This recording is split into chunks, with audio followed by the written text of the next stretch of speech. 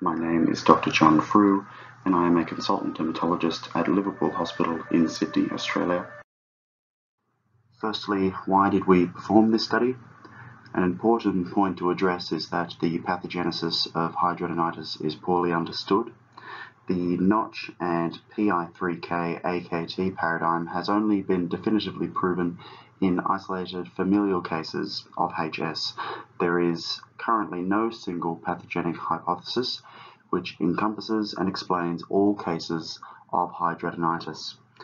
The disease itself has a large amount of variation in clinical manifestations and a large amount of variation within associated comorbidities.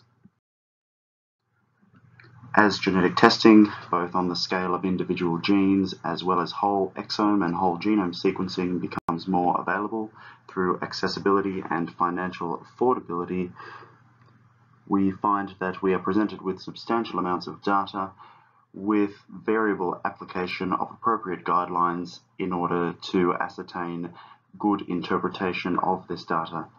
We understand that not all patients with HS have mutations within the Notch or gamma secretase pathways, and there is a suggestion that HS is variable both from a phenotypical point of view as well as from a genetic perspective. How did we perform this study? Our systematic review was registered with Prospero and conducted in line with the prisoner statement. Eligibility criteria included published cases, which included patients with HS, identified sequence variants or protein or functional studies, and there were no restrictions on age, gender, ethnicity, or language. In terms of our main results, 41 individual sequence variants were identified, including genes coding nicastrin, presenilin, PEN2, and proline serine threonine phosphatase interacting protein 1. The individual sequence variants and the protein domains affected are illustrated here.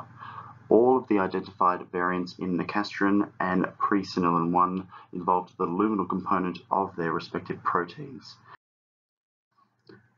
In terms of the pathogenicity of variants, 17 were identified as of uncertain significance and 1 benign. 23 variants were assessed as likely pathogenic. The benign variant was classified due to the high rate of this variant within the European population, 12.4%. However, this may still be a candidate for a polygenic risk allele in further polygenic studies.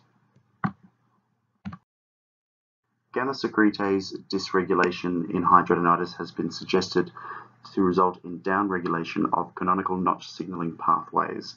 This is proposed to be the major pathogenic mechanism of hidradenitis. Functional protein studies have produced varying results regarding the impact of gamma secretase variants upon Notch signaling in HS. This has led to contention regarding the pathogenicity of variants without downregulated Notch signaling.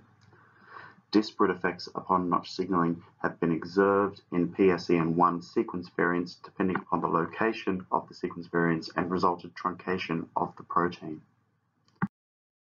We have identified that not all pathogenic sequence variants downregulate Notch signaling in HS. It is conceivable, therefore, that a proportion of cases of HS may be mediated via dysregulation of gamma secretase complex-mediated cleavage of ligands other than Notch. This would imply that lack of abnormal Notch intracellular domain signaling in the setting of an otherwise likely pathogenic sequence variant does not exclude the variant from being potentially pathogenic within hidradenitis. Multiple other genes may contribute to HS in the form of polygenic risk alleles.